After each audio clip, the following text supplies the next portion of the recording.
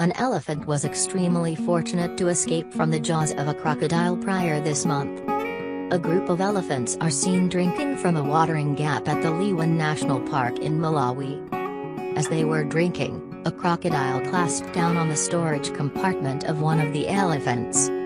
For a couple of minutes, whatever is left of the group appeared to be dazed as the elephant grappled with the crocodile. At that point, one of the bigger elephants charged at the crocodile and thumped it once again into the water as different elephants trumpet. Malawi-conceived Alexander Amuli Makanga taped the experience amid a sculling safari. Thank you for watching. Don't forget to subscribe this channel.